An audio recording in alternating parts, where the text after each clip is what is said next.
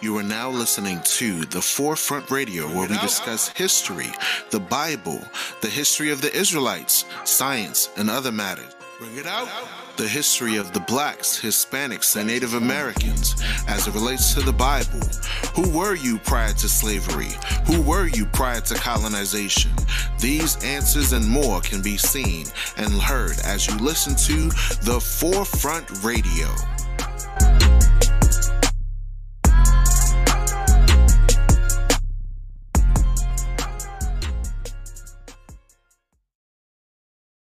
Thank you for tuning in to the Forefront Radio. I'm your host, Afia Levi Israel.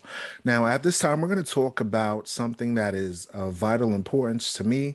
Right now, it is Black History Month, and we're going to talk about something that is very important to know. Because the more you know, the more you grow, as the saying goes, right? So I just want to thank all the watchers, all the subscribers, all the listeners to this podcast.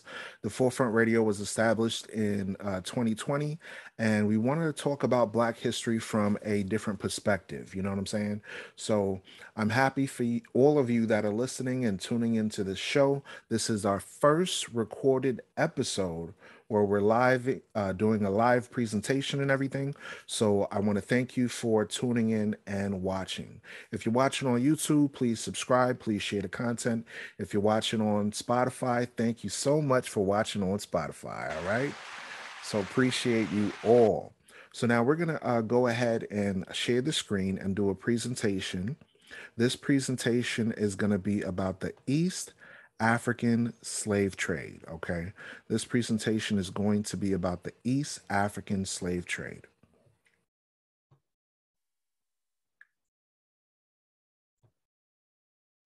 So now notice, we're going to get into a history that is rarely, if at all, discussed. And I mean literally rarely at all discussed. Think about this. Why is it that the only amount of education that we have is during Black History Month? And during Black History Month, we only learn about the transatlantic slave trade.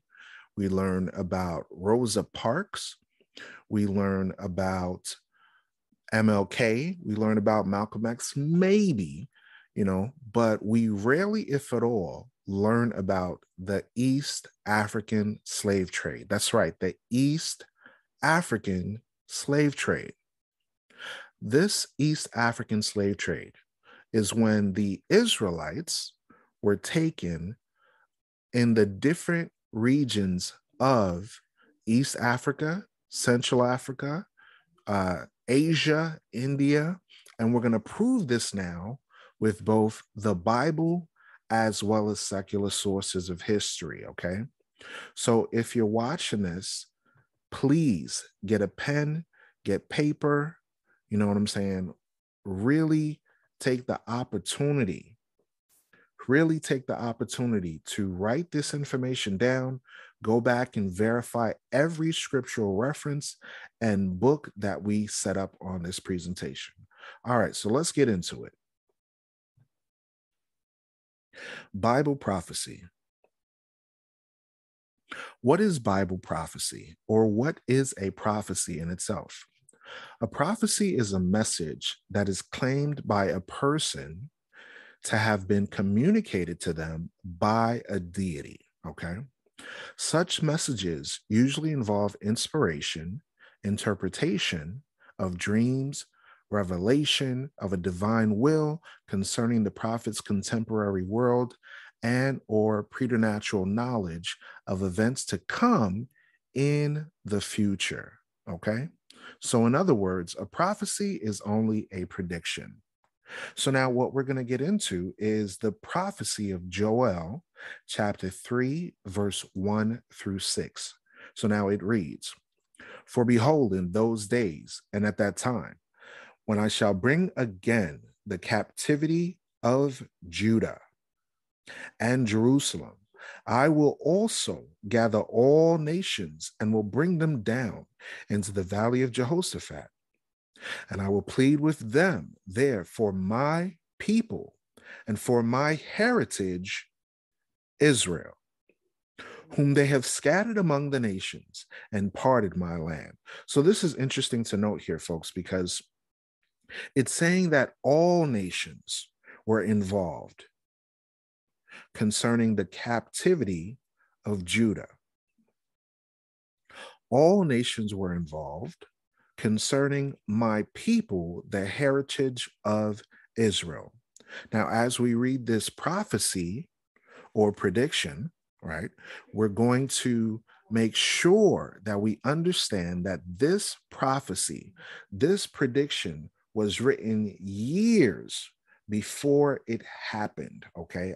I want you to note that this prophecy happened years, okay, in the past. We call it history. The Bible calls it prophecy. So as we continue to read Joel chapter 3, verse 1 through 6, I want you to consider what is being stated while we read this prophecy. All right, let's read some more. Verse 3, it says, and they have cast lots. Okay, they have cast lots for my people. What are lots? Casting lots, if you recall, casting lots is what they did during slavery. During slavery, they casted lots, or they bid, or they had slave auctions where they were bidding on men, women, and children.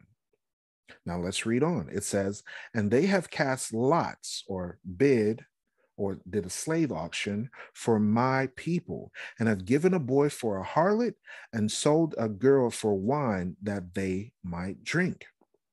So now the Bible is going to do something interesting. It's going to identify not only the nations involved, what they did, and we're going to back that up today with secular sources and history to get us to have a greater understanding of what is a prophecy. Okay, what is that prediction? Okay, to prove that the Bible is a true book, because a lot of times people separate the Bible and look at it just like a religious book. It's not just a religious book.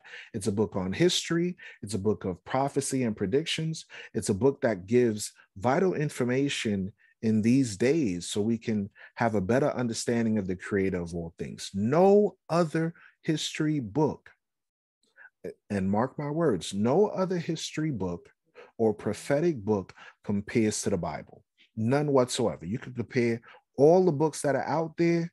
No book can so accurately depict different parties involved in this slave trade or captivity, as we read in Joel 3, verse 1, right? And we're going to read this, and you tell me who in the comment section, okay? You tell me who this applies to, okay? We're going to read this. Watch this. It says, yea, and what have ye to do with me, O Tyre and Zidon, and all the coast of Palestine? Will ye render me a recompense? And if ye recompense me, swiftly and speedily will I return your recompense upon your own head. So the Most High God says, I'm going to return everything you did to my people back to you. Watch what they did. Because ye have taken my silver and my gold, and have carried into your temples my goodly, pleasant things. The children also of Judah and the children of Jerusalem have ye sold unto the Grecians, that ye might remove them far from their border. That is Joel chapter 3, verse 1 through 6. So who was sold to the Greeks? Who was sold to the Romans? Who was sold to the Europeans? And what parties were involved? We're going to get into that further on in just a moment. That was Bible prophecy. So now let's take a look at the parties that was involved. What nations had a part in the slave trade? What nations had a part in the slave trade? Let's take a look at this. The first party involved, Tyre and Zidon. Tyre and Zidon were descendants of the indigenous Hamitic Nilotic tribes. Sidon is mentioned in Genesis chapter 10, verse 15, as the firstborn of Canaan. Sidon is used interchangeably, either as Sidon or Zidon. Okay. So now, an example of this would be if you notice when you read the Bible, it mentions Zion, right?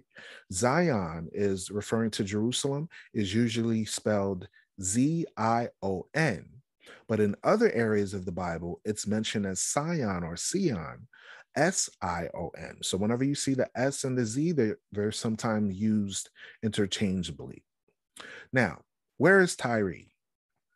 Tyre is a city. Tyre is a city in modern day Lebanon.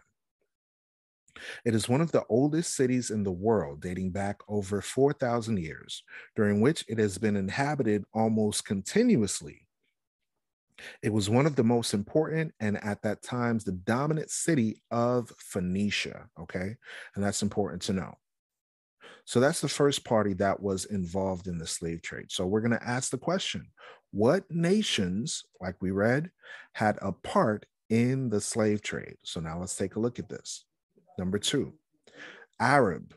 The Arabs or Palestine or all the coasts of Palestine were mentioned in that reference that we made of the prediction found in the book of Joel. The prophet Joel spoke of this nation, Palestine, all the coasts of Palestine, as one of the representations of the slave trade. And that's what we're going to get and dive deep into in this discussion. Okay. Now, the Arabs had their part in taking silver and gold out of our temples. In East Africa, a slave trade was well established before the Europeans arrived on the scene. It was driven by the sultanates of the Middle East. African slaves ended up as sailors in Persia. So now, for a moment, when you hear the term African, sometimes people are confused because they're thinking that's the Hamitic tribes. What we're going to prove today is that the quote unquote African slaves are Israelite slaves. The African slaves are the children of Israel that we literally just read in the Bible that were scattered. Okay, because remember the prophecy. The prophecy says that they have put in captivity or slavery Judah. They have put in captivity Jerusalem. They have put in captivity my people. And who is God's people? The children of Israel. So let's continue on. It says this. African slaves ended up as sailors in Persia, pearl divers in the Gulf, soldiers in the Omani army, and workers on the salt pans of Mesopotamia, which is modern day Iraq. Many people were domestic slaves working in rich households. Women were taken as sex slaves also. So this is important to note because we literally just read in Joel where it said that they took the men, they cast lots for the men, right? And they cast lots for the women, right? And they sold the girl for wine. So what does that mean? They were taking women and trading them for alcohol. They were having promiscuous activities and fornicative adulterous acts against our women during slavery. The indigenous Hamitic tribes, Tyre and Zidon, were involved. And we're also going to find now that the Arabs were involved. And there's going to be a third party that we find out later on that is also involved. So continuing on, it says this. Arab traders began to settle among the Africans of the coast, resulting in the emergence of a people and culture known as Swahili, right? In the second half of the 18th century, the slave trade expanded and began more organized. There was also a huge demand for ivory. Now, these slaves were used as porters to carry that ivy, okay? So some mentions of the Arab involvement with the slave trade include the transatlantic slave trade that some of us are aware of during, Black History Month. They get into that, they talk about it, right? They talk about the triangular trade going from Africa to the Caribbean islands, going to the Americas, North, Central, and South America, Canada, Alaska, New Brunswick, New York, Virginia. Then the Caribbean islands are mentioned as well. You have Haiti, you have Jamaica, the Trinidad and Tobago, you have Central America with Mexico and Panama. All these different areas are people were taken into slavery during the transatlantic slave trade, okay? So now looking at the Arabs now, they were involved in the trans-Saharan slave trade. This is not really talked about in school. We rarely get pertinent information pertaining to the Arab involvement in the slave trade, how the Arabs all across Africa, right, were involved with the trans-Saharan slave trade. So now we also know that the Arabs or Palestine or all the coast of Palestine, that's the United Arab Emirates, those that have taken over Egypt and called themselves Egyptians. We know the original Egyptians were of dark-skinned races, Black people, Hamitic tribes, because you mentioned in the Bible that Egypt was run by Ham's son called Mizraim. So those folks calling themselves quote unquote Egyptians, no, those are Ottoman Turks and Arabs that were there that took over during the time of Muhammad's expansion, okay? So then we have the Indian Ocean slave trade. That's rarely discussed. We rarely hear of the Arab involvement of the Indian Ocean slave trade. Then you have the Barbary slave trade, slavery in places like Tunisia, slavery in places like Libya, slavery in places like the Sudan, slavery in places like Mauritania, and slavery in places like Yemen. Okay, so these are the Arabs. These were the second major nation mentioned, the coast, all the coast of Palestine. These were the nations mentioned that we just read in the book of Joel, that the prophecy, the prediction of what happened prior to it happening. Number 3, the Grecians or the Greeks or the Romans or the Edomites or the Europeans, right? This was the third party. This is the most well-known in regards to the various nations during the transatlantic slave trade, but we're going to touch a little bit on the Greeks as well, their forefathers, their ancestors, the ancestors of the Europeans, okay? Before they were called Europeans, they were called Romans. Before they were called Romans, they were called Greeks or Grecians. Before they were called Grecians, they were called the Edomites or Esau of the Bible. Okay. When you look at the description of Esau, Edom in the Bible, Esau is described as red and hairy like a fur coat. The only culture and ethnicities and races of men on the earth where the blood shows forth through their skin. You can literally look this up in a dictionary, a well-known dictionary or encyclopedia, that the Caucasian races have their blood showing forth through their skin. So when you read about Esau or the Edomites, they are described as red, okay? For lack of a better term, in the South, they call them redneck, right? But they're not just red in the neck. When they go out in the sun, they're red. When they're angry, they're red. These are just various, complexion descriptions that are made in the Bible, that are written in the Bible, that we can use to verify and identify which culture and which peoples were involved as the third party in this slave trade, okay? So now, what's not very well known amongst the people, especially in the Americas, is the book of the Maccabees, okay? The book of the Maccabees is in this book called the Apocrypha. And I'm going to show it to you on the screen if I can. The Apocrypha, right? Okay. So now, for those that are not familiar with the Apocrypha was taken out of the original 1611 Bible. During the 1700s, the Protestants, okay, read this information and realized that they wanted to take it out of the Bibles, okay? Most Bibles, King James now, have 66 books in them, right? But when you actually read and look up, like, for example, a Cambridge University King James Version Apocrypha Bible, you'll find that various books of the Bible are included.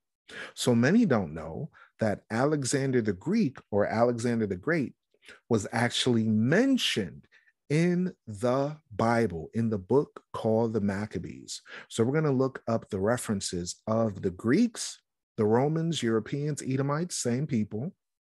And we're going to look at the reference here of their involvement of slavery. So check this out.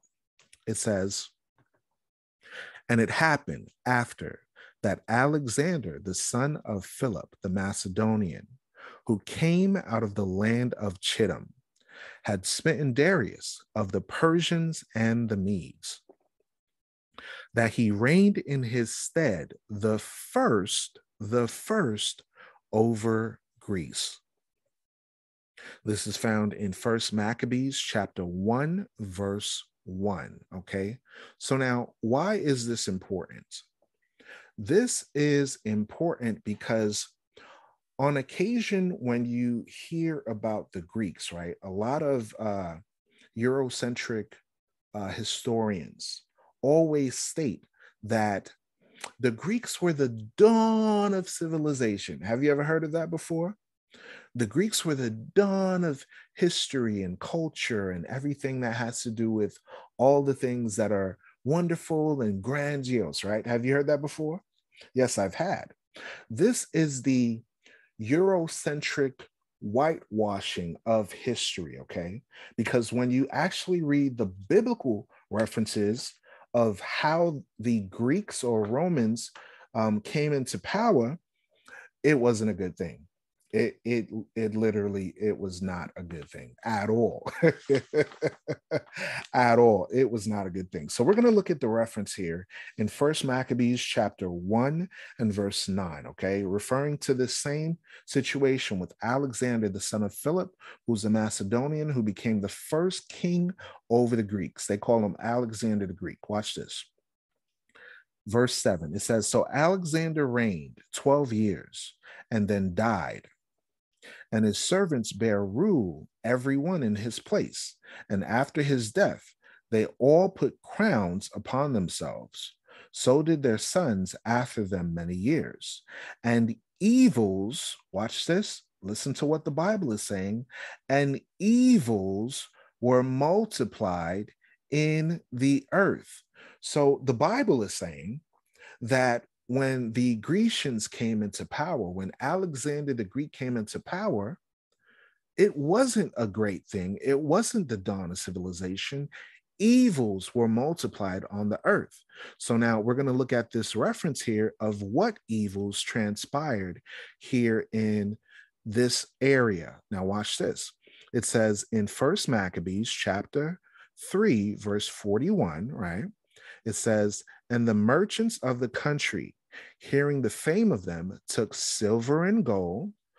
Silver and gold, hold up, wait. That sounds like what we just literally read in the book of Joel, right?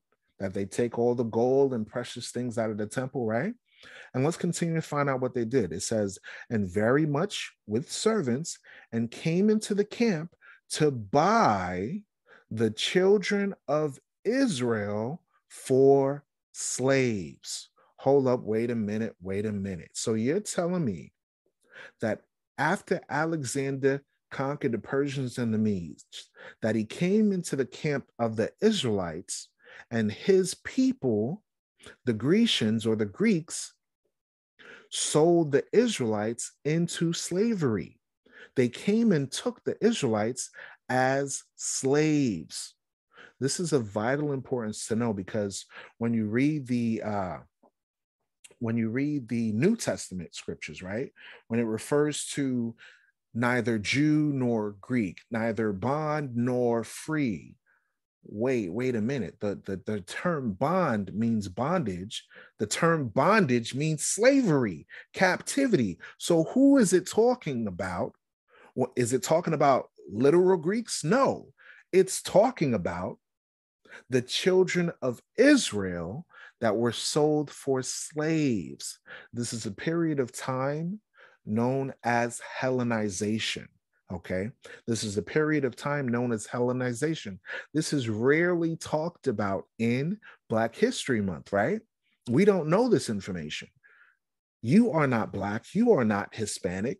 You're literally the children of Israel that were sold for slaves. And then it describes the people involved. It says, and a power also of Syria. Where is Syria? Isn't Syria an Arab nation? And we just saw in the previous section that the Arabs had their part in the slave trade, right? Then it says, and of all the land of the Philistines. What does that sound like? All the coast of Palestine, the Palestinians, the Arabs joined themselves unto them. So now when we look at who are the Grecians and the Romans and the people involved in the slave trade, it is well documented and well known that these were the nations described as thus. The Edomites are the forefathers. They are the forefathers of the Romans and the Greeks, okay? And we're aware of the British involvement in the slave trade, Russia, Germany. It is well documented of the slave trade in the United States of America.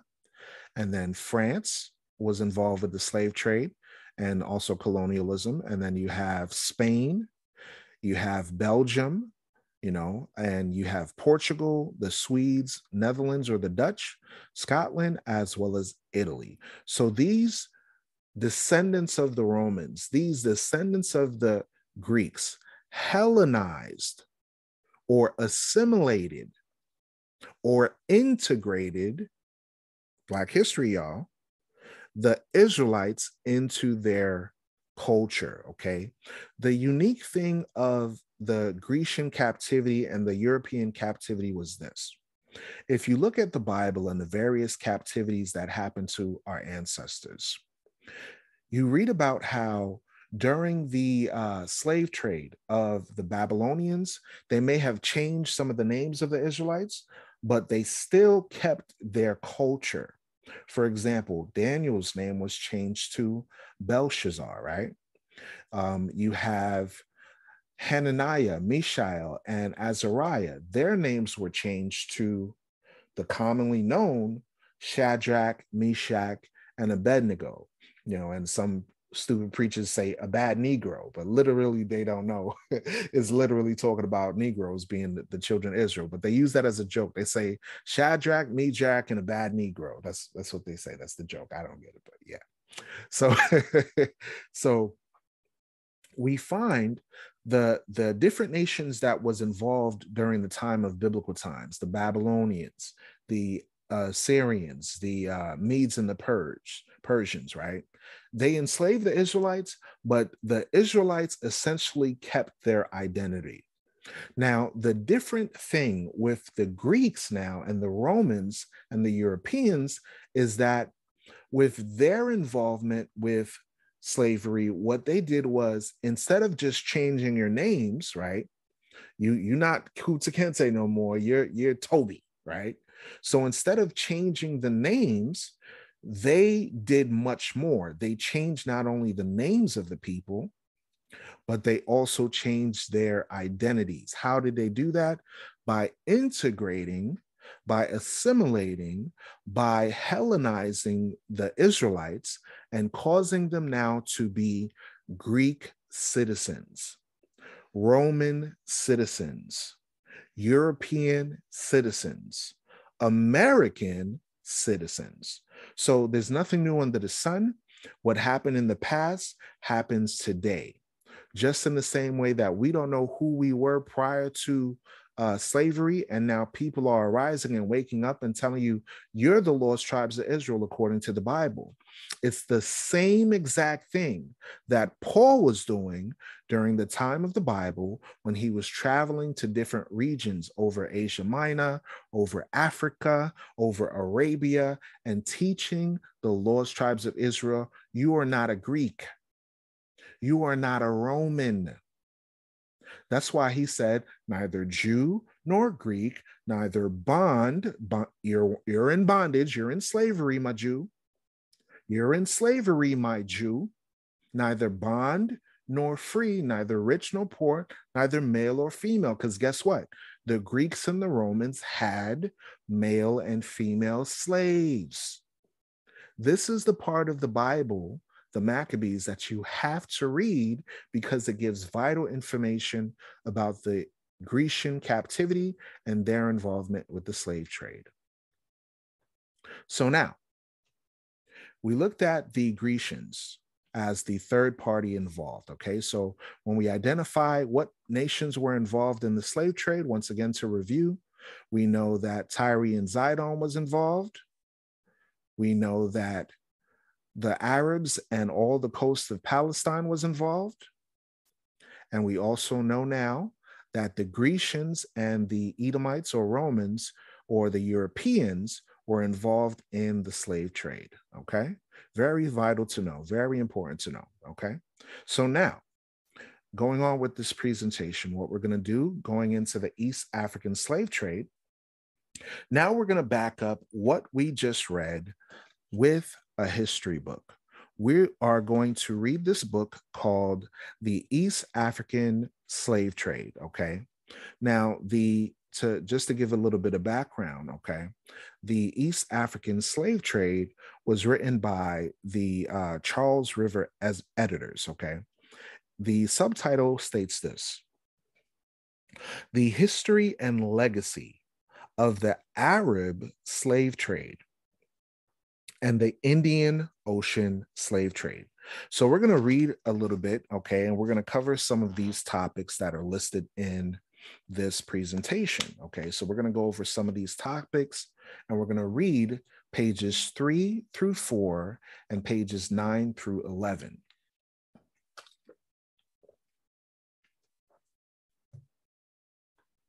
Now, we're going to touch on the Zanj Revolt or Zanj Rebellion in Iraq, and this happened around the 9th century. Okay, we're going to also get into the transatlantic slave trade that was started with the Portuguese in 15th century, which peaked in the 18th century with the plantations from South America, the Caribbean islands, and the United States. We're going to touch on the East African slave trade and the Indian Ocean slave trade, which is far more complex as far as the information pertaining to it. And there are reports, just to let you know, that even Libyans to this day, right, who are really Israelites that just don't know who they are, Libyans were taken as slaves and domestic workers as recent as 2017, okay? Recently as 2017. Okay. And that's of vital importance because people think that captivity, oppression, slavery, human trafficking is over, and it's not. We are under the delusion here in the Western countries that slavery is not still going on in some way, shape, or form. It is. It is. It is. And then we're going to touch on Livingston, who was a prominent person who knew of the slave trade in South and Central Africa. And I just noticed that "new" doesn't have a K, so I apologize for the typo. That's the perfectionist in me, okay? So now let's go ahead and read page 3. Page 3 of this introduction of the East African slave trade, okay? It says this, quote, "It is certain that large numbers of slaves were exported from East Africa. The best evidence for this is the magnitude of the Zanj revolt in Iraq in the 9th century.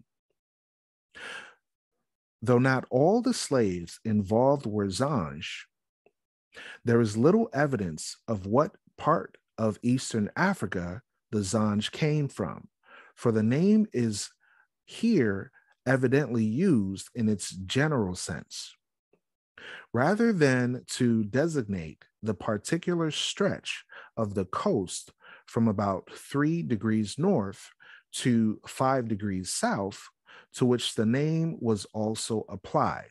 And this quote is from Gada Hasham Talhami, the Zanj Rebellion Reconsidered, the International Journal of African Historical Studies, 10-3, pages 443 through 461, 19, the year 1977. Here's another quote on page 3. It has often been said that the greatest invention of all time was the sail, which facilitated the internationalization of the globe and thus ushered in modern era. Columbus' contact with the New World, alongside with European maritime contact with the Far East, transformed human history, and in particular, the history of Africa. It was the sail that linked the continents of Africa, Asia, and Europe, and thus it has also been the sail that facilitated the greatest involuntary human migration of all time. Now, that's a heavy statement, folks. That is a heavy statement. The sail, listen to what the author said. The sail was utilized as the mechanism for slavery. That is heavy, because without this device, the slave trade could not have happened. Without this device, the slave trade could not have happened. So let's continue on with the book. Let's continue on with the book. This is page 4, and it states this. The transatlantic slave trade was founded by the Portuguese in the 15th century. Okay, so we have that as a bullet point here. So read along if you can. If you have the book, read along. If you like, just come on, listen in on this book that we're reading the quotes from. Okay, so what we're doing, folks, is for those of you joining on, we are literally going into history and prophecy. We read a couple of Bible scriptures, and now what we're doing is we're reading documented history of the East African slave trade to verify what we read in the Bible, proving the Bible to be a true book. Okay, so let's read this quote again. The transatlantic slave trade was founded by the Portuguese in the 15th century for the specific purpose of supplying the New World colonies with African slave labor. It was soon joined by all the major trading powers of Europe, and it reached its peak in the 18th century with the founding and development of plantation economies that ran from South America mainland through the Caribbean and into the southern states of the United States. Toward the end of the 18th century, it began to fall into decline, and by the beginning of the 19th century, various abolition movements heralded its eventual outlawing. Okay, so basically, they're saying that towards the end of the 19th century, towards the beginning of the 19th century, that's when they started to try to outlaw slavery in the Western areas. Okay, in the Western regions, right? They call it the West. Continuing on with the quote. It was throughout its existence, however, a purely commercial phenomenon, supplying agricultural power to vast plantations on an industrial scale. Now, this is important, folks. This is very important to note. You know why? Because the reason why this is important to note is because there could be no global system without the mechanism of slavery. What we know of as capitalism today, what we know of as the stock market, what we know of as the global trade system, could not have been established without this global history of the transatlantic slave trade. Meaning what? Excuse me. Meaning what? Meaning the gold, the silver, the mining that was done by the slaves created riches and wealth for all these nations on the earth. Okay. What else? You have the cotton production, that's your clothing industries, your fashion industries that produce billions of dollars a year, right? You have your tobacco products, right, that are now used in tobacco companies where they get millions and billions of dollars, right? Many of these companies have roots dating back to slavery, right? So the point is, there could be no world trade without the beginning mechanisms of slavery. Okay. So without slavery, none of these Arab nations, none of these European nations, none of these Chinese nations, none of these Indian nations would be in power at all if they did not use our people during slavery. Okay. So continuing on with this book, let's continue reading. All right. It says this. It says, in every respect, it was unaffected and uninfluenced by history, sentimentality, tradition, or common law. Slaves transported across the Atlantic Ocean remained a commodity with a codified value, like a horse or a steam engine, existing often within a equation of obsolescence and replacement that was cheaper than nurturing and maintenance. So, in other words, they were saying it was cheaper for them to get rid of Black folks instead of like a horse or like a cow or like any other common animal, as opposed to them trying to help and assist them. And this kind of subtly, this quote subtly touches on the cruelty of what transpired during the slave trade. Okay, so it was so bad. The slavery that transpired and the amount of atrocities that happened was so bad that there was extensive revolts that happened, and we're going to touch on some of the revolts that occurred later on. We mentioned briefly the Zanj revolt, but we're going to go ahead and get into a little bit deeper information pertaining to that later on in the presentation. Okay.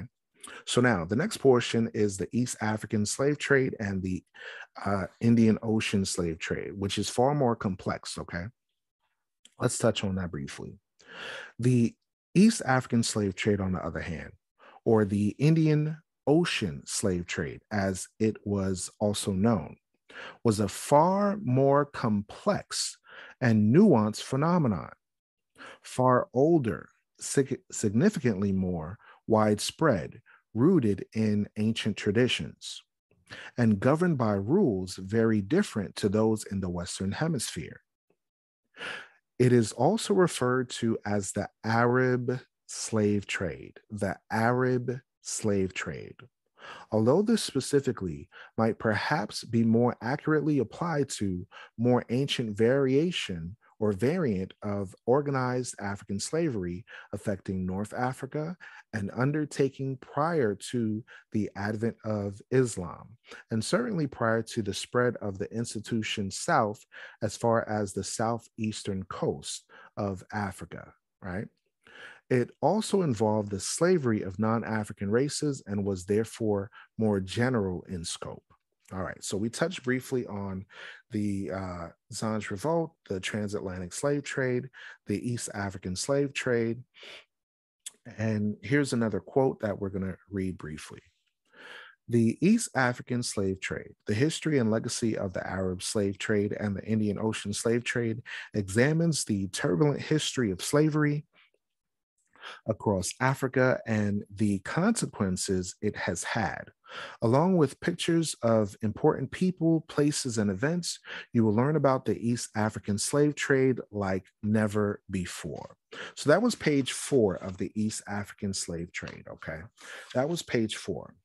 Now we're going to jump across to page 9 through 11. We're going to jump across through page 9 and 11. And I'm going to read a couple of insight towards a European man by the name of Livingston. Okay. So in page 9 of the book, The East African Slave Trade by Charles River Editors, if you want the reference, it states this.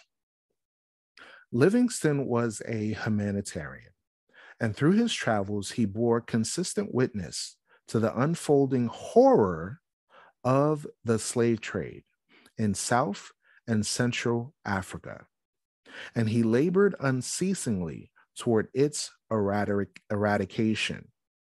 As he probed incrementally northward through modern day Botswana, he eventually arrived in the region of Zambezi River that is concurrent broadly with the confluence of the modern borders of Zimbabwe, Botswana, Zambia, and Namibia.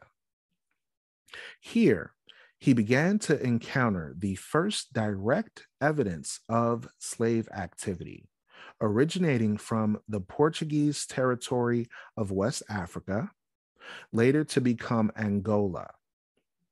This was to supply rogue Portuguese traders at the coast under a tolerant metropolitan regime, and it involved a handful of powerful local tribes in various parts of the hinterland in the acquisition and sale of slaves. Now, this is important to note, folks, because we're going to get into some of what this individual by the name of Livingston experienced while he was there. Okay. We're going to get into the history in this book of what this individual by the name of Livingston experienced and saw while he was there. So let's go ahead and continue with the quote of this book. Continuing on East African slave trade, page 9, it states this. Observing this, Livingston began to consider a solution, and in due course, he came up with what he called Christianity and commerce. By the mid 1850s, at the time that this was taking place, the trade in slaves by European trading nations had generally been outlawed, and a British naval blockade sought to enforce this ban in the Atlantic and along much of the West African coast. Portuguese slave traders, however, these are like raiders, these are like pirates, and different people of Portuguese descent.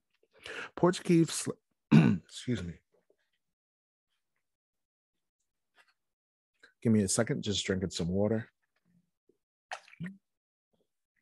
I'm going to cut that out, though.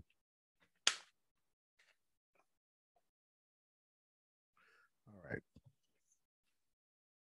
It says this: Portuguese slave traders, however, kept up an illicit trade in all, excuse me. Portuguese slave traders, however, kept up an illicit trade in all its African territories, and the practical efforts of this were what Livingston encountered when he reached the Zambezi.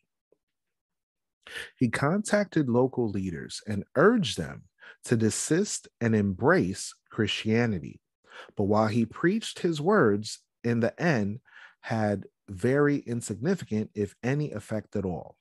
So now, I want to pause for a second there to touch on briefly this idea of how can I say this politely? How during that time, the excuse me. During that time, the Europeans wanted to moralize the Israelites. They wanted to end those that they called "quote unquote" Judaizers. Judaizers, right? They during the 1400s or the 15th century, the Pope, it is well documented that the Pope set up papal bulls or laws to enslave the Jews. Okay, this well documented history. Go back and look up some of the papal bulls on slavery, and you will find out that this is a fact. That they were the ones, that the popes were the ones that instituted forced conversion during the time of the Inquisition. Because remember, keep in mind, the 15th century, The 14th and 15th centuries and going forward was a time during the Inquisition where they were forcing people to convert to modern Christianity, okay? Modern Catholicism, okay? Worshiping of instead of the Black images of Jesus Christ and of the saints and of Mary, you had Caucasian or Renaissance images of these individuals. This is very important to note. So while we're reading in this book of the East African slave trade, what I noticed is that this person by the name of Livingston had this concept of Christianity and commerce. Okay. So we're going to read on in this section to get more detail about this. It says this: the essence of his concept of Christianity and commerce, however, was quite simple. The introduction of Anglo-Saxon Christian values. You see, this is Hellenization again. This is assimilation again. This is integration again, right? Let's read it again. The essence of his concept of Christianity and commerce, however, was quite simple. The introduction of Anglo-Saxon Christian values would instill in quote unquote pagan race the simple virtues of humanity and humility, while commerce was introduced alternatively as avenues for powerful and wealthy local leaders to acquire and retain wealth other than that through the capture and sale of slaves.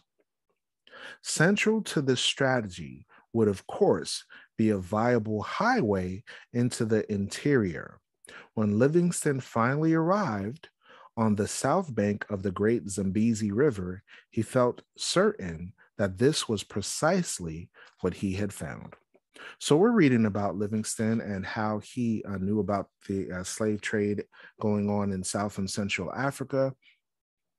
So we're going to read other quotes. We're now on page 10 of the book East African Slave Trade, and I'm going to read a couple of quotes from there. It says this: by the end of the growth of the European imperialism that had begun spreading to touch every continent of the world, although not yet to quite the same degree in Africa, European spheres of influence existed at various points along the coast of Africa, mainly as a residue of the Atlantic slave trade, but no comprehensive effort so far had been made at European colonization.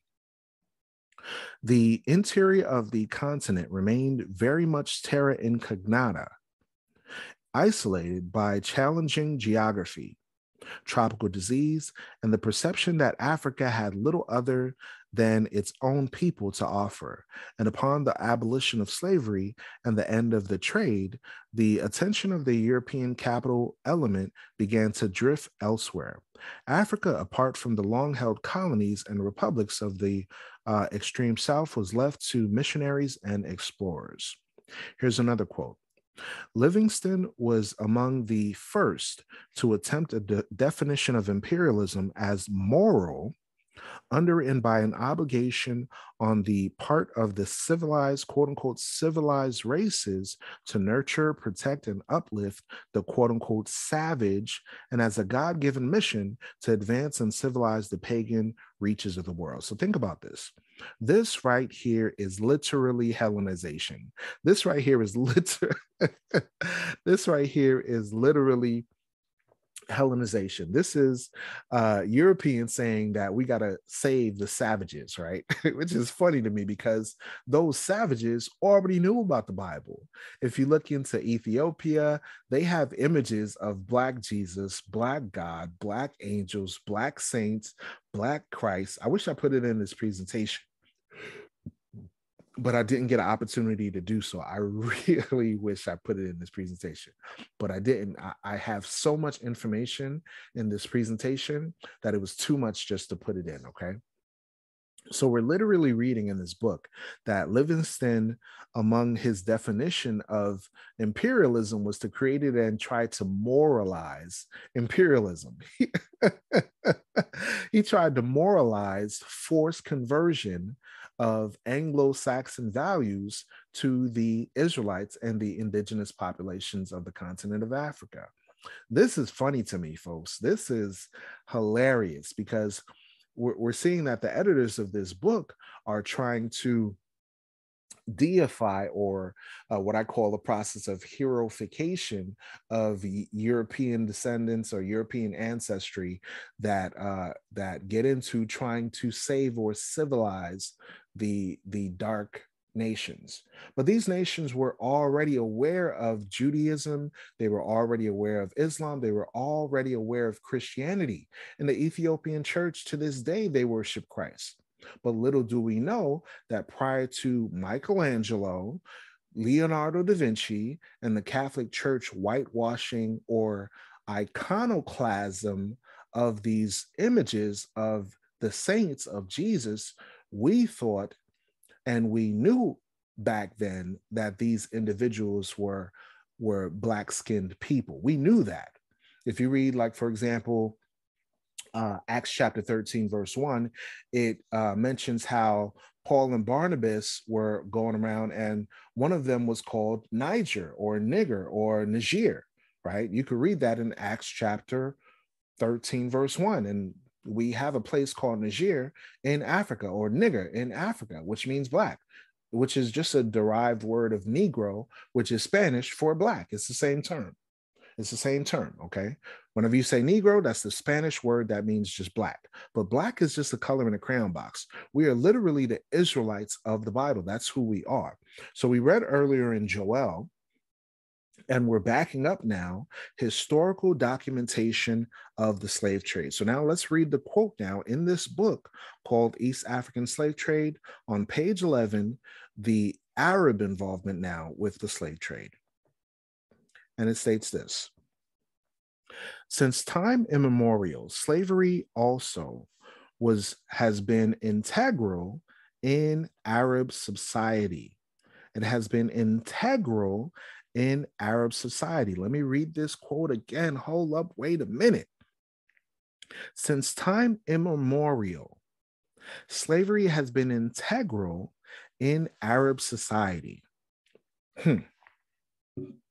So you're telling me that the Arabs always had an involvement in slavery? Yes.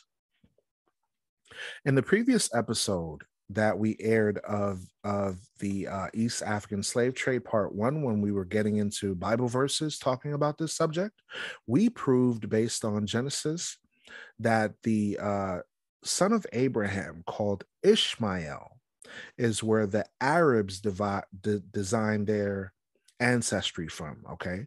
So we saw how the Greeks are descendants of the biblical people known as Esau or Edom, and now we know for a fact that the Arabs are the descendants of Ishmael, right? So during the time of Egypt, when Joseph was sold to the Ishmaelites or the Arabians, they were mentioned in the Bible as doing that way back then in the book of Genesis, right? And there's nothing new under the sun. The things written aforetime are written for our learning, right? That's Romans chapter 15, verse 4. So we're reading this history book, and it's literally telling you, since time immemorial, since we could record documents of history, these Arabs were involved with slavery of the Israelites, slavery of our ancestors, slavery of the people of the book. Continuing on, it states this: and in some instances, it still is, right? So now the quote says, in some instances, the Arabs are still involved in slavery. Why is that important? Because we know of the fact that there are news reports, right, where Libyans, right, were taken as slaves as recent as 2017. At the time of this recording of this podcast, it's 2022. So, for those of you that are in the future, please look into this information.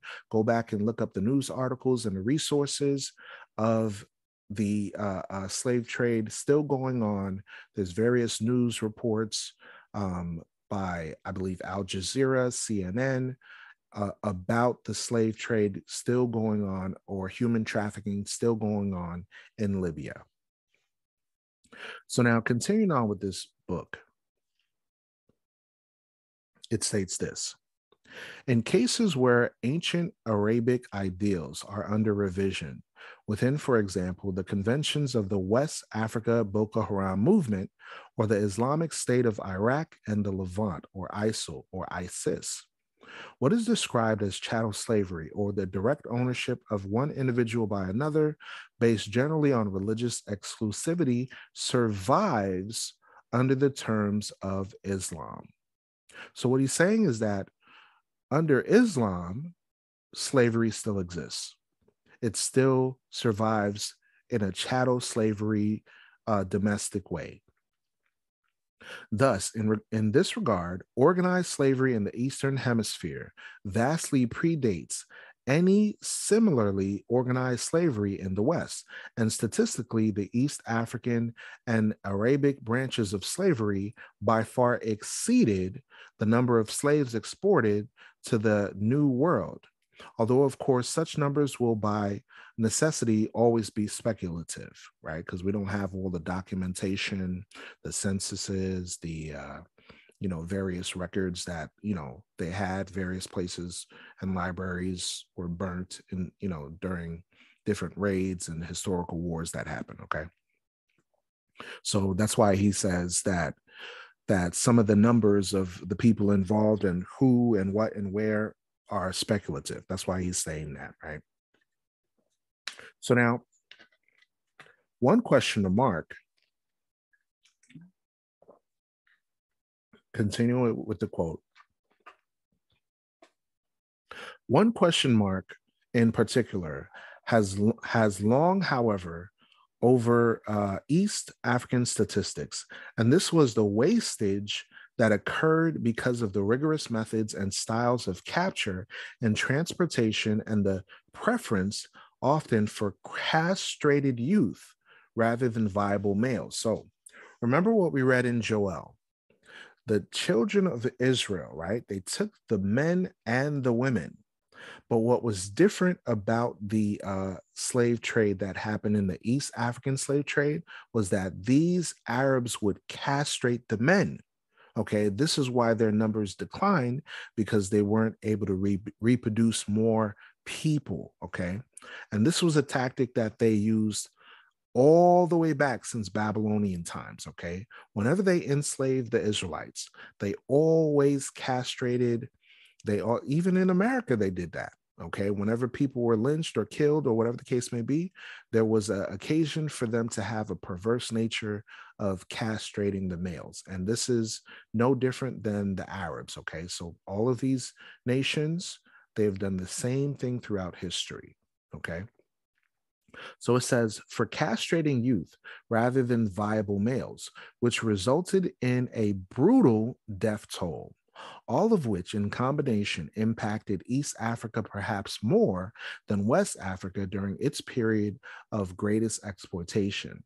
What might be regarded as the East African slave trade began with the exploitation of the Bantu peoples settled in and acquired for slavery from the shores of Somalia by Arab traders from southern Arabia, particularly from in and around Yemen. This, however, is nowadays something of a subtext of a later and much wider spread of the slave trading that took place along with what today is called the Swahili Coast. So this was page 3 through 4 and pages 9 through 11 of the East African Slave Trade book that we just read. Very important information to know. So that was secular sources, all right, pertaining to the Bible prophecy that we just read. So we're going to continue with this presentation going into the East African slave trade and the Arab slave trade and their involvement with what happened. Okay. So in this section, we're going to go over pages 12 and pages 13, which touches on briefly the various areas of what took place during slavery and the nations that were involved where they took our ancestors as slaves. So, Kenya, Tanzania, Zanzibar, Somalia, Rwanda, Burundi, Congo. These are some of the areas that were where our ancestors were taken as slaves.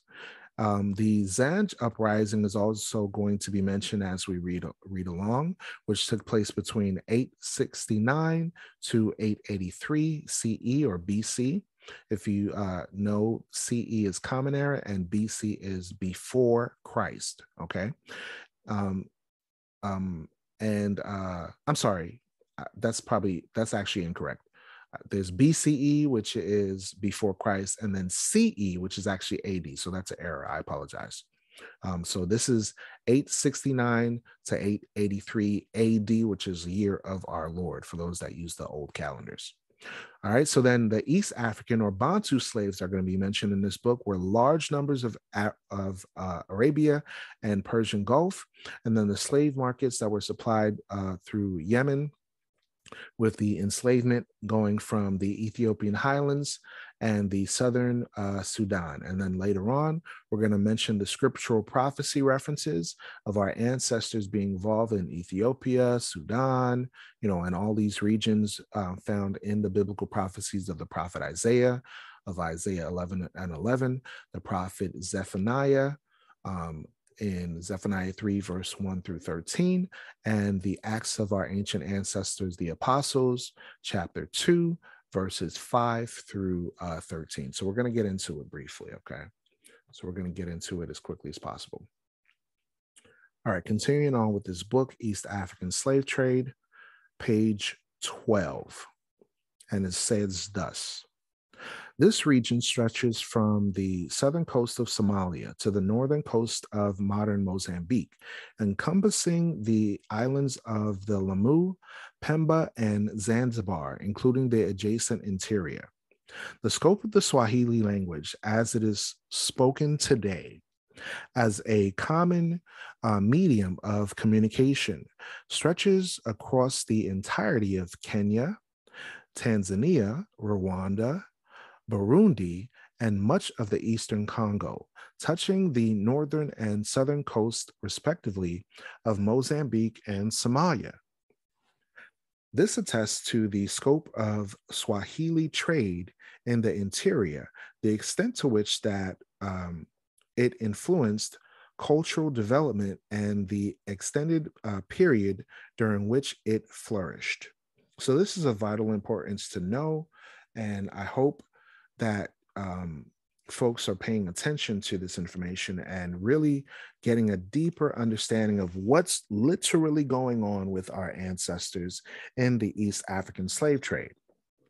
Going on to page 13, it says thus: the character of slavery in the region, and slavery was the second major cornerstone of coastal trade, and always closely intertwined with the much more important ivory trade, was twofold. Initially, and very generally speaking, slaves were purchased or captured in the interior by coastal traders for the primary purpose of portaging ivory and other goods from the interior to the coast, and only thereafter repurposed as an ancillary product for onward sale. Despite this, the trade was very lucrative and it was widespread. And from about 9th century onward, significant numbers of indigenous Africans were finding their way to the mainland of Arabia and the Persian Gulf. One of the first textual records of this was in contemporary reports of the Zanj Rebellion. For those of you that aren't familiar with the Zanj Rebellion is the country of the Blacks of Southeast Africa, okay? They had a slave uprising that took place between 869 and 883 CE. The word Zanj was a general umbrella term used by Arabs in to define the Black African or Bantu races of Africa that comprised by far the greatest number of slaves present in Arabia. So this is important to know because when you look up the word ange or zange in Creole or French, that word means the angels. Okay. The Israelites were referred to as the angels or messengers of God. The word angel means messenger. Okay. So when you read in the Bible, you have various terms that are used. For example, when King David was speaking, he referred to someone as, "Oh, you're as an angel of the Lord. You're a messenger of the Lord. You brought such a blessing to me." Okay, so the term zange I find interesting because that word zange or ange in Creole is a word in French that literally means angels. Okay, so it's interesting that these blacks were called zange or ange. Okay, so reading on, it says the Zanj Rebellion was ostensibly a slave uprising, but it also included many Black freemen. So a lot of times people don't understand that during slavery, our people was still going to war. They was trying to get out of captivity. They weren't just taking it. They weren't just turning the other cheek like people try to play like we're soft and docile. This was literally an uprising. This uprising is rarely talked about, okay? Rarely, if at all, talked about. One of the greatest uprisings to ever occur in the Eastern Hemisphere. The Zanj Rebellion was ostensibly a slave uprising, which included many Black freemen. And it began not far from the present day cities of Basra and modern Iraq. This was the center of agricultural economy that at the time absorbed large number of African slaves, and the rebellion is recorded as being one of the bloodiest and most brutal in Western Asian history, which lends in some perspective. It does, however, also serve to date the point at which the East African Bantu slaves began to appear in significant numbers in the quarter of Arabia and the Persian Gulf. So, this is important information to note, folks. Most of the slaves, however, probably originated in the Horn of Africa and not so much in the Eastern African regions. And this is supported by a comprehensive series of historical records documented the movement of sale of slaves out of this region. The port town of Zayla, for example, situated on the north coast of modern Somaliland, was a major regional trading entrepot, and it was home to the Ethiopian highlands and southern regions of Sudan between the 10th and 16th centuries.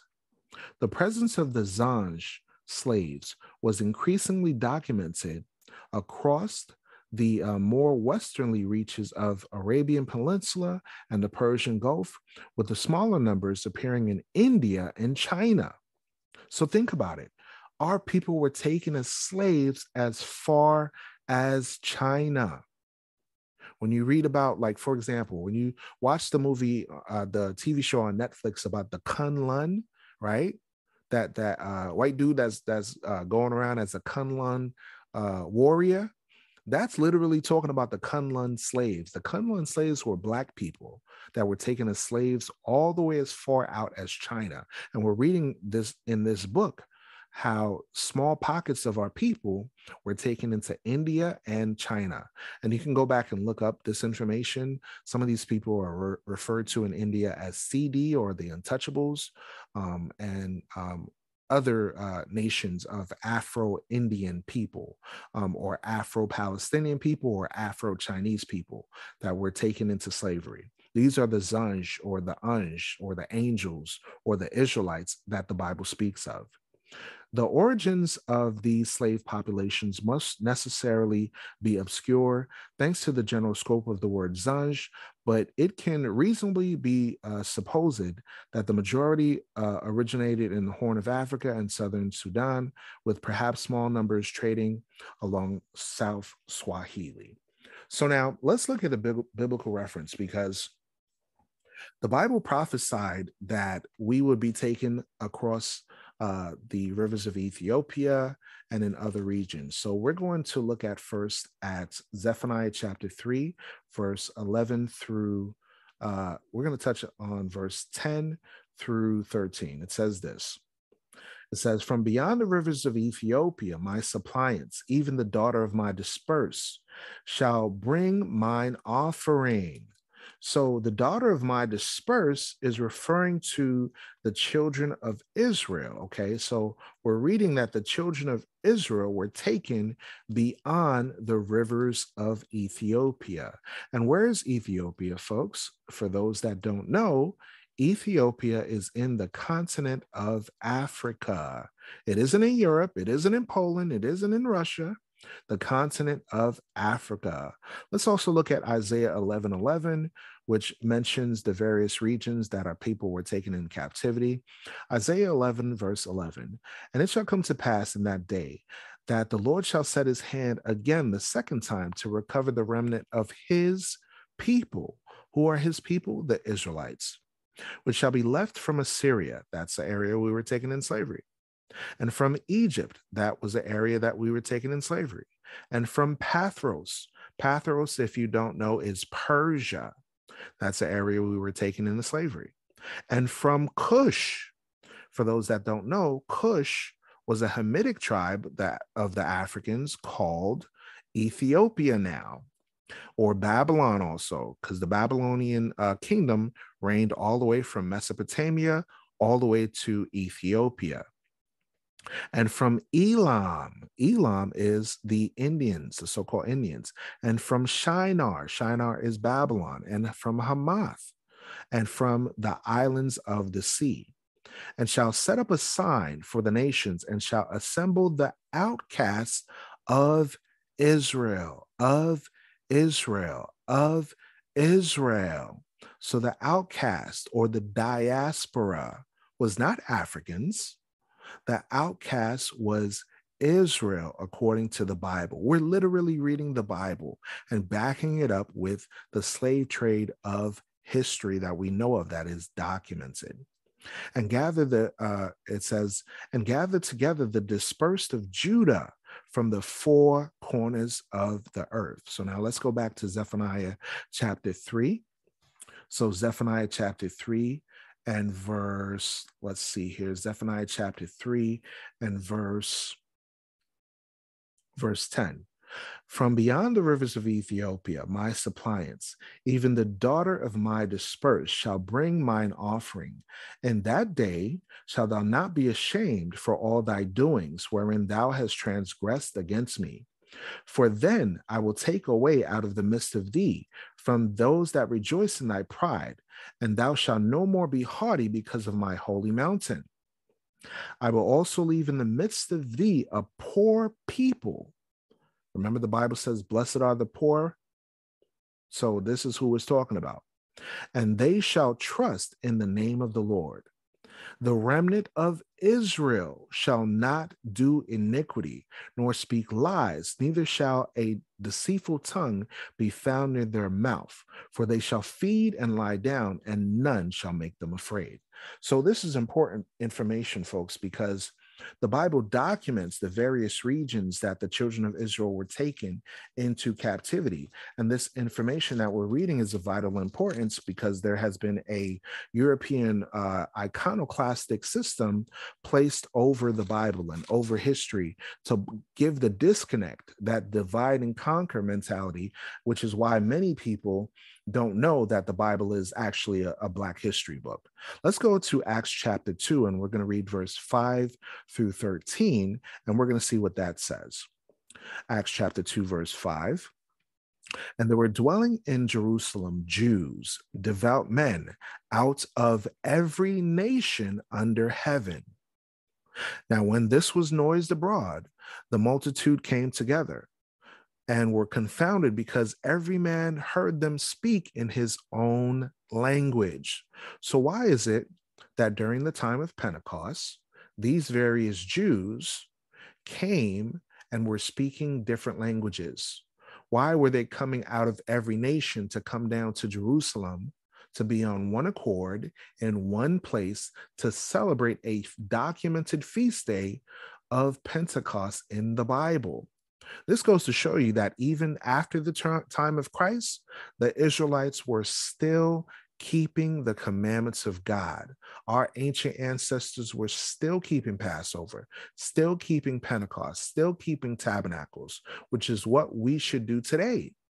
We should not celebrate Christmas, Easter. We should not go to doing these various travels to Mecca. For those of you Blacks that are involved in Islam, those are not our traditions. Doing your Hajj and all that stuff, those were not our traditions. Our traditions were literally Pentecost, Passover, and things of that nature. But I digress. Let's continue reading. It says, verse 7, and they were all amazed and marveled, saying one unto another, behold, are these not which speak Galileans? And how hear we every man in our own tongue, wherein we were born? So this is talking about Jews, devout men out of every nation, that's going to describe now the areas in Acts chapter 2 where they were taken as slaves. Parthians, Medes, Elamites. So now let's mention where this is. Parthians, that's Persia. Medes, that's Media. Elamites, that's India. Like we just read in the book of the East African slave trade, India, slaves were taken as far as India, right? And dwellers in Mesopotamia and in Judea and Cappadocia and in Pontus and in Asia. Remember, we just read in the history book that slaves, these quote unquote Bantu slaves, were taken as far out as China. And we're reading out of the Bible, Asia. Continuing on, it says Phrygia and Pamphylia, in Egypt and in the parts of Libya, about Cyrene, and strangers of Rome, Jews and proselytes, Cretes and Arabians. So this shows you that those people that are Arabians are Israelites that were taken into slavery in Arabia. Those Cretes are Israelites that were taken into slavery in Crete. Those are Grecian areas. Those Greek-speaking Jews, where it says in the New Testament, neither bond nor free, rich nor poor, all of that we mentioned earlier. So this is vital information, folks. This is great to me. This is wonderful information. Remember, the Bible says, you shall know the truth and the truth shall make you free. So let's continue with the presentation. All right, next, we're going to get into the Zanj Rebellion, okay? And we're going to go to Wikipedia and touch briefly on the Zanj Rebellion in a little bit more detail, okay, to get into what this information is and what this information is pertaining to, okay? So now let's look at this. Let's look at the uprisings that happened, the successful slave revolts that happened. We know of in the United States of America, the slave uprising that took place with Nat Turner. This uprising was when Nat Turner came and take many of the slaves. They literally called him the prophet because he read the Bible and he used the Bible as a tool for uprising, a tool for liberation. He read the Bible and read about Exodus and Revelation, where it talks about our freedom and redemption from captivity. So it is well known during Black History Month about Nat Turner and his uprising, but rarely do we know of the other slave trade that took place. Okay, so let's look at that. The next slave trade that we may not be aware of is the slavery that happened in the island of Hispaniola, or the area marked by two nations known as Haiti and Dominican Republic. The Haitian Revolution occurred during the late 1700s, early 1800s, and this was the first free Black nation that established itself away from slavery. They did not have an Emancipation Proclamation. They did not have Abraham Lincoln. This was our ancestors literally getting it by the knuckle, by the sword, by burning down. They had a phrase called coupe tete boule kai, which means cut off the head and burn the house. That's how they got down. So the first free Black nation established in the Western Hemisphere. This is of vital importance to know. The reason why is because the United States of America, right, obtained this entire region known as the Louisiana Purchase, right? We didn't know that because the slaves of the Haitian Revolution, right? Because the slaves of the Haitian Revolution won and defeated Napoleon and the French, that is how the United States of America was able to obtain the Louisiana Purchase and gain all this land all the way from the Louisiana territories all the way across to the region that we know of as California, going up to Washington and all this region.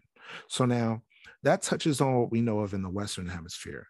But what we don't know of is the Eastern Hemisphere, in the continent of Africa and in the areas of Arabia and Iraq, the Zanj Rebellion. We touched on it briefly, but let's touch on it, what's seen in the historical area of Wikipedia. In Wikipedia, it mentions the Zanj dynasty, and Zanj is in our Arabic is pronounced as Zanji, Romanized Zangi, Turkish Zenci, was a name used by medieval Muslim geographers to refer to both a certain portion of Southeast Africa and primarily the Swahili coast and its inhabitants that were of Bantu origins, right? But we know Bantu was really the children of Israel, right? So now going down to the etymology, Zanj is an Arabic term that they quote unquote say means country of blacks. But we just saw that Zanj also can mean angels, or ange in French, right? Other transliterations include Zeng by the Chinese, or Zhang.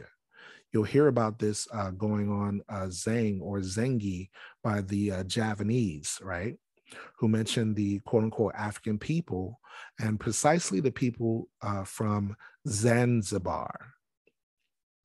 It is known that the Indonesian Austronesian peoples also reached Madagascar near between 50 to 500 CE.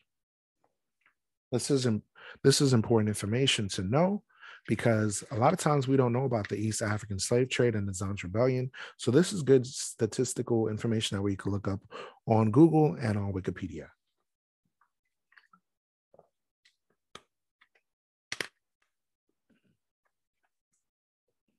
Next, we see the division of the eastern side of Africa done by the Arabs and the Chinese.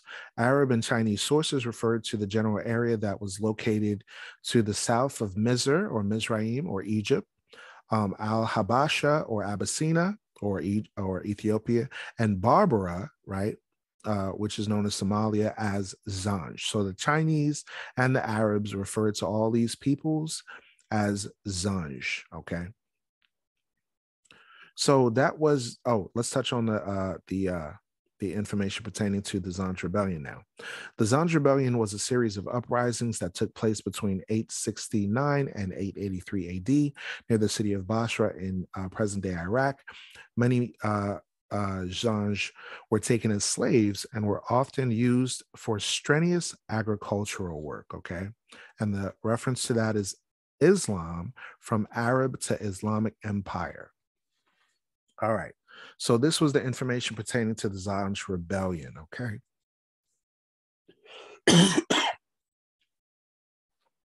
So this touches on all the uprisings that took place, the successful slave revolts of Nat Turner, the Haitian Revolution, and the Zanj Rebellion. So let's define Bantu going into that region, because you remember when we were going into the book, it talked about Bantu, right? So we're going to go into now the definition from Merriam-Webster that goes into what exactly Bantu is. So let's go ahead and read that definition. Bantu is a term of a family of Niger-Congo languages spoken in Central and Southern Africa. Bantu definition number 2, a member of any of the group of African peoples who speak Bantu languages. Okay, so that was the area that was mentioned as far as what is called Bantu. So now we're going to look at the definition of the Horn of Africa, because that was also mentioned in the book. So let's look at the definition of the Horn of Africa for those that are not familiar. The Horn of Africa, also known as the Somali Peninsula, is a large peninsula in Eastern Asia, located in the easternmost part of the African mainland, okay? It is the fourth largest peninsula in the world. It lies along the southern boundary of the Red Sea and extends hundreds of kilometers into Gaddarfu Channel, the Gulf of Aden, and the Ethiopian Ocean, okay? Or the Indian Ocean. It used to be called the Ethiopian Ocean, and now they call it the Indian Ocean. All right. So that's going into the definition of the Horn of Africa, which region and what area it is, and how it is described. And this is based on Wikipedia that we got this information. Okay. So now the next portion we're going to talk to you guys about briefly is the East African Israelites in the area called Zanji land. This kind of puts 2 and 2 together now, where we're looking at historical research provided by NasiResearch.com, which touches on the East African Israelites of Zanji land. Remember that term Zanj? Now this is putting 2 and 2 together. So here's the quote from this particular region. Let's talk about the Israelite presence in East Africa. Many people are becoming more aware of the presence of Israelites in Western African regions and their connection to the transatlantic slave trade of Deuteronomy 28, verse 15 through 68. But what about East Africa? We will find that the history of Israelites in East Africa is as rich as the area of the West African relatives. As we review the history of the presence of the Israelites in East Africa, we will discover that many Israelites entered into East Africa regions long before the Roman conquest of Jerusalem in 70 AD. Multiple waves of Israelite migrations into foreign lands and their vast populations have caused many to misidentify these Israelites as Hamitic. Okay. So a lot of times, in other words, a lot of times they refer to these Black Jews or these Black Israelites as Ham or Canaan, right? When they were mixing with the indigenous populations. So there's confusion because many people think that these people that they call Black originated from the continent of Africa only and from the bloodline of Ham, when in reality, these people are from the bloodline of Shem. They're a Shemitic people, which is interesting of note because many nations are Shemitic. The Arabs, they come from Ishmael, they're Shemitic. The Europeans, they come from Edom, that's a son of Jacob, who was a son of Abraham, they're Shemitic. And then the Blacks, they come from Jacob. Jacob's name was changed to Israel. Israel had 12 sons, and these 12 sons are the ancestors or the forefathers of the Blacks, Hispanics, Native Americans, and the Blacks that were taken in the diaspora. So in this particular article, we will attempt to prove some information and history on a few different Israelite migrations into East Africa, as well as some information on both how and when they arrived. We will also briefly cover some of the more distant countries that the Israelites traveled to after reaching East Africa. East Africa. All this information will be provided in an attempt to demonstrate the historical validity of biblical fact that the Israelite bloodline has been scattered into every kingdom on earth. Jeremiah chapter 15, verse 4. And I will cause them to be removed into all kingdoms of the earth. And I will cause them to be removed into all kingdoms of the earth because of Manasseh, the son of Hezekiah, king of Judah, for that which he did in Jerusalem. So this is proving the Bible to be a true book.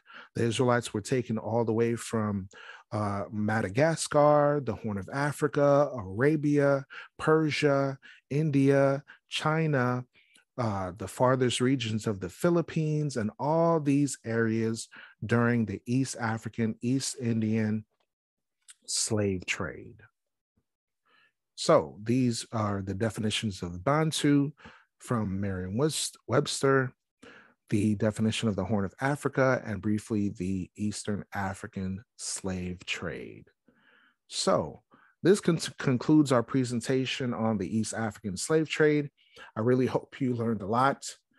I know this is a lot of information to digest, but I truly, sincerely hope this can help and enlighten us to talk about Black history that they don't talk about in school. So this is part 2 of Black history that they don't talk about in school. We touched on the East African slave trade. I appreciate all the listeners, and I pray that the Most High blesses you with this information. And for those of you Blacks that are involved in Islam, modern Christianity, modern Judaism, get out of these religions. They never taught you that you were the Israelites of the Bible.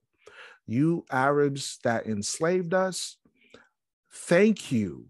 Thank you so much for keeping documented information so we could prove the Bible to be a true book. You Europeans that enslaved us, thank you so much for leaving documented information for us to prove that we are the children of the Bible, God's chosen people, and we're not going to be upset with you guys. You did what you had to do. You did what was commanded of you through prophecy of the Bible, because our ancestors were disobedient to our forefather and broke the covenant of our ancestors on Mount Sinai with Moses. So because of this now, we know that slavery existed not only in West Africa going to the Americas, but now also in East Africa. Most High in Christ bless to the chosen people. May this information enlighten you. Share this with your children. Don't be ignorant. Don't be foolish. Study, pray, apply the scriptures. And now that you know this information, repent of your sins, believe in the Messiah to save you from your sins and save you from all that hate us on the earth. Thank you for listening, and peace and blessings to you all.